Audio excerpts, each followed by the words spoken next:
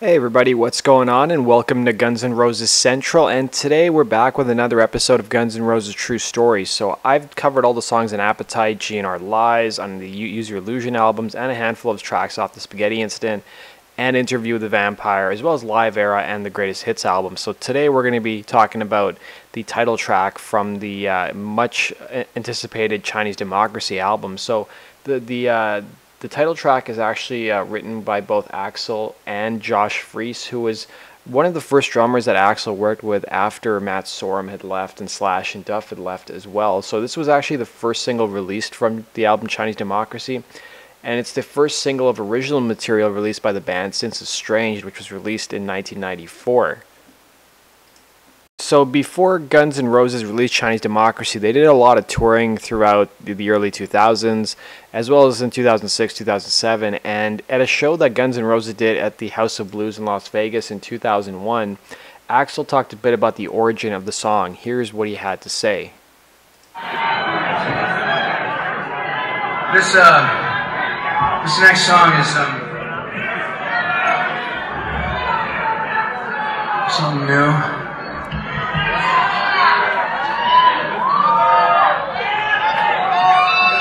You know, right before I came here,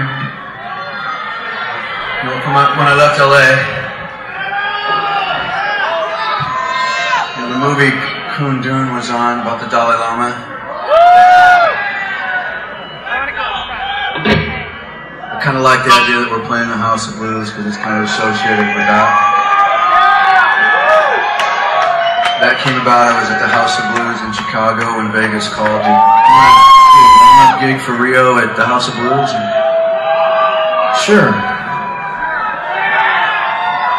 So, you know, I was getting ready to leave, and the TV was on, and it was the end of the movie, and the Dalai Lama is about to cross over the border, to be in exile for the rest of his life from his own country.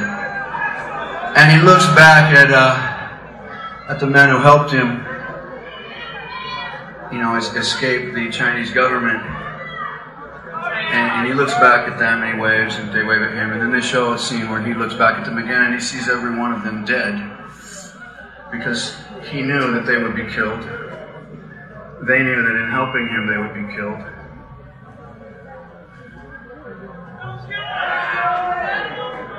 And the emotion in this next song, that's all that's about it. It's not like an intelligent song. It doesn't have the answer to anything.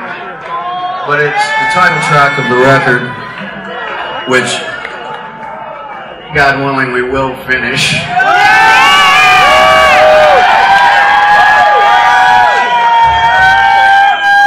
And it's not necessarily pro or con about China. It's just that right now China symbolizes one of the strongest, yet most oppressive countries and governments in the world. And we are fortunate to live in a free country. And so in thinking about that, it just kind of upset me. So, drummer Josh Freese, who wrote the song with Axl, he was the drummer for Guns N' Roses between 1998 and the year 2000. And he's been interviewed after the album came out, and here's what he had to say about the song. He said, "That's a wacky feather in my cap. After 10 years, I was ready to see the song have 8 different writers on it, but it didn't get convoluted and effed up. I think they made the intro longer. I'd have them cut it right into the thing. It's a simple bonehead rock song with a big riff that I'm assuming will be perfect for Guitar Hero one day." He also was interviewed in 2014 where he said, "One of my favorite strange feathers in my cap that I have is whenever I walk into a room full of people and they're talking about Chinese democracy, just this whole debacle of the record that took 100 years to make and cost $1 million, I'll walk into a room full of people and go, 'What are you guys talking about?' They go, 'Chinese democracy.' And I'll raise my hand and go, 'I wrote Chinese democracy because I wrote the music to the song. I didn't write anything else on the album. I wrote a couple other things that didn't make it on the album. When I left, there were still 7 or 8 years before the album came out. But it always makes me laugh. It's not like I wrote track 10 or something. I wrote Chinese Democracy. Some people told me I shouldn't brag about that. Actually, I like the song, and it's not just because I wrote it. It's because it's a really dumb, simple, dirty guitar riff. It's cool. I think it's one of the better ones on the record. So Josh Freese not only played drums on Chinese Democracy, but he also played with Slash on his solo album, which came out in 2010. So Josh Freese played drums on most of the tracks. There's a couple exceptions like Watch This and Baby Can't Drive. And I think there was another song too where he didn't play on, but he plays on most of the record. And if you guys have seen the behind the scenes footage of the actual album, it's up on YouTube. It's about 20 minutes, 25 minutes long. You can actually see Josh Freese in the studio playing drums. So here's an interview that Josh Freese did talking about his time with Guns N' Roses and why he left the band. So he signed a 2-year contract with Guns N' Roses from 98 to 2000. And he said, you know, he really enjoyed working with Axl. He had no issues with him, but he just didn't see any light at the end of the tunnel in terms of the album coming out anytime soon. One from the Dragonfly, like in Cole and Willoughby. Anyways, I'm there rehearsing, and I had a pager. Okay, 97, right? Pager. I might have had a cell phone, but I didn't know the phone number. You opened it for, like, if you blew a tire or you're getting carjacked, you would use it for an emergency, you know? So anyway, my pager goes off, and I'm like, what the hell is this weird Orange County number? And I call it. And it was the manager, who was in Laguna at the time, South Orange County. Hey, Guns N' Roses looking for a drummer, and they're interested in you auditioning. Would you be into it? And I was like, yeah. I think I just kind of hurried off the phone. I kind of like mumbled a few things and kind of like tiptoed backwards out of the conversation because it wasn't something that I was really into at the time. And I ended up being polite about it, but I ended up hanging up and going, I don't know if I want to audition for Guns N' Roses. Like I had this band that was signed to A&M Records at the time that fell apart quickly due to drugs, unfortunately. But a band called Slider. It was a very cool band, way too short-lived. But this band that I was trying to do on A&M called Slider, and I was playing with the Vandals, and I was playing with Devo. Mm-hmm. But both the Vandals and Devo, neither of them were full-time jobs. Neither of them were, you know. But I was doing gigs with Devo. I was doing gigs with the Vandals. I was playing on some records. You know what I mean? I was making a living doing exactly what I wanted to do. And I was like, I don't know if I want to go join Guns N' Roses. You weren't crazy about the music. Yeah. Right? I mean, I liked Guns N' Roses. But I'm like, what do you mean Guns N' Roses? Isn't Guns N' Roses Slash and Izzy and none of those dudes are in the band anymore? Or what's going on? I don't know. They called again. And or I told him I'd call him back or something. That's what it was. I called him back. When I called him back, I'm like, you know what? I should go down there and just meet Axl. Mm-hmm. At this point, he'd been out of the limelight for a while. He'd been out of the spotlight. And there's all these weird rumors about him. Oh, I heard he's 300 pounds and he's bald and this. Right. And well, you know, I should go meet him. I want to go meet him. You know, I mean, I can form my own opinion about the guy rather than hearing all these rumors about him, right? You know, does he drive himself there? Does he take a helicopter? You know, or a limo, or what's he rolling up in these days, man? Yeah. So I went down to do it, and he was cool. Actually, the first time I went down there, he wasn't there. I auditioned, and oddly enough, the two guys auditioning me were guys that I would later be in two separate bands with. The guy that was playing bass, because they didn't have a bass player at the time, was Guns N' Roses Pro Tools engineer at the time, Billy Howardell, who would later do A Perfect Circle, right? He's the guitarist in A Perfect Circle. Okay. But he was just the Pro Tools guy, and he strapped on a bass, and I had no idea. I was like, who's the weird bass roadie? Who's the bald bass roadie who's going to jam with us? Later he and I toured for years and had this Perfect Circle band. And then on guitar was Robin Fink, who was the guitar player who just left Nine Inch Nails to do Guns N' Roses, and would later leave Guns N' Roses and rejoin Nine Inch Nails. And I played with them in Nine Inch Nails for a bit. Anyways, so we're down at the Complex in West LA or Santa Monica, wherever that is, and I auditioned and it went well, and they're like, we want you to come back, and Axl wants to meet you. And I was like, cool. So I came down and met Axl, and I liked him, and he seemed like a cool guy, and I had so many people telling me not to do it, and actually not to bring him up again, but I remember talking to Paul Westerberg. Westerberg was the only one that said, you should do it. Go do it. If everyone's telling you not to do it, you should go do it. I went, yeah, you're right. What am I just join some cool alternative rock band? I was like in the late 90s. What am I going to be, like a grunge band? And I had friends begging me. They'll remain nameless. A couple, in case any Guns N' Roses people hear this. No, there's a couple guys in pretty famous bands that I'm friends with. They were begging me, like, dude, what are you doing? What are you doing? You can't be in Guns. Dude, you're insane to think you're going to go be in Guns N' Roses. I'm like, yeah, I think I'm going to give it a shot. So I went, I did it, and I signed a 2-year contract. And part of his action was like, hey, yeah, I mean, if you write music, and I ended up writing one of the songs on that record. I mean, I quit before the record was done because I spent 2 years in the studio with him. The first year I was there like 5 nights a week. I'd drive from Long Beach up to the valley, deep in the valley, like at 9 at night, 10 at night. I'd work till like 4 or 5, 6 in the morning, 5 nights a week for the first year. Give or take a week or two, we'd have off. And Axel was cool if I said, hey man, the Vandals want to go to Europe in November for like 2 weeks. Are you cool with that? He'd be like, no problem, go do it. Hey man, Devo's going to go to New York at the end of January for 3 gigs. Can I go to New York? Cool, no problem. And the second year I was down there, 99, it was way looser. By the way, I don't mean to cut you off. I'm just I'm just curious. When you do that, when you start off and it's like, hey, here's a contract, are they saying this is the amount we're offering? Is it holy shit numbers? No, at the time, not at all. No, money, not at all. No, and there's a lot of rumors. Everyone's like, dude, I heard you got paid $1 million. You want to put your pinky up like Austin Powers? $1 million to join Guns. Wasn't like that at all. No, nothing like that. It was good money, and it was good money for me at the time, being a single guy with no kids, and being let me think, how old was I? Probably about 24, 25, I guess, 24, 25. Yeah, I was getting a decent-sized weekly paycheck, and I was still being able to, because I was doing it in the evenings, I was still, this when records were happening all the freaking time, too. So I'm playing on records all day. I'm doing sessions during the day, and then going there at night and doing his thing. And not touring a lot, but not needing to, and not even thinking about it. I mean, like I said, going out of town once in a while with the Vandals, or once in a while with Devo. You had to get permission and all that. Yeah. Boss. And it was only for a week or two at a time. It was no long touring, but it was great. I was making a bunch of records during the day with people, and then going and working with Axel at night. And but yeah, I'd hear rumors from people. There was I didn't get a big signing bonus, right? I wasn't out shopping for Ferraris the next day or anything. It's like, well, okay, I'm gonna make good money every week.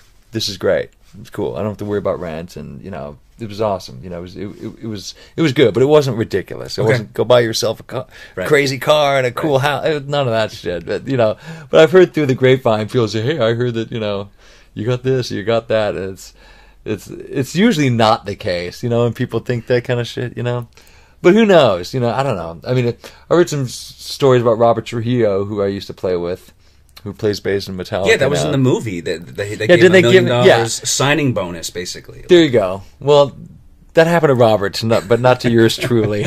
I got nothing. I got a rock, man. It's like Charlie Brown on fucking Halloween. But so you were saying that going into the second year or something, because you said the first year was all good. You're saying it was all, and it's not that the second year wasn't good. It's just the second year we were kind of running out of things to do. You know what I mean? And the record wasn't done. And was that a pain in the ass? I mean, come on, was it a pain in the ass working with? You know what? It wasn't, but it wasn't for me. You might talk to other people that say it was, but see, for me too, everyone's kind of always looking for a good Axl story from me or a crazy Axl story from me, and I really don't have any. I mean, I know that they're out there, but my personal experiences with him, he was always cool to me. I don't have anything bad to say about the guy, Right. And his reality is different than yours or mine or most everybody's, and he's had kind of a weird run, from what I know about him, from when he was a kid or a teenager up into becoming really famous and having all that power and money and shit. It's got to be weird, especially when you're a kid. I mean, he lives in a different world. Yeah, absolutely, and you can't. It's just the way it worked out. You can't even blame him for it. I don't. When I do hear a story about him, I don't go, "Oh man, this or that." I go, I feel bad for him. Sometimes. But anyways, I like the dude. Never had any issues with him. So that wasn't why you left or anything? No. Well, I mean, I left because we were ending year 2 of sitting in a studio, and this record still didn't look like it was to be done anytime soon.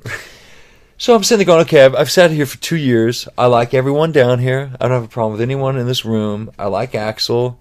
I like some of the record we've been making.